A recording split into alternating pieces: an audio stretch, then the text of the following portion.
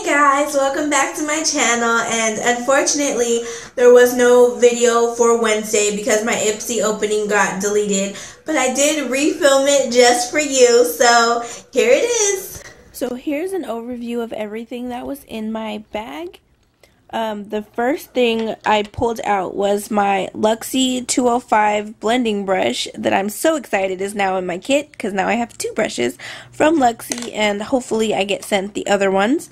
This is a Bella Pierre Ebony Gel Eyeliner, which is actually really good. It goes on super smooth and it is super long lasting. Like if you wipe your eyes, that will not come off. I got this Urban Decay High Color Lip Gloss, and I got those two colors. One is Bittersweet, and the other is Failbait. Bittersweet is really nice. Failbait, however, if you have naturally pink lips, the Failbait really won't show too well. That also came with this 24/7 Ozone Lip Pencil to fill in any fine lines in your lips and things like that so that your lipstick goes on super smooth.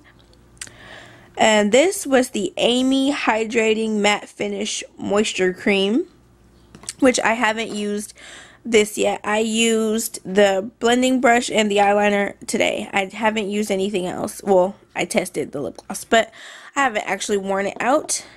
And this is Briogeo Milk Hair Conditioner kind of spray stuff. It's okay. If you have natural hair, I would say that it's like a quick drink for your hair, but honestly my hair is natural and I have 4C hair, and it made me feel hydrated on my hair for about 30 minutes, and then once the product dries, your hair is pretty much dry. This bag really wasn't that super extraordinary other than my brush, which I love, and the really cute bag that everything came in this month.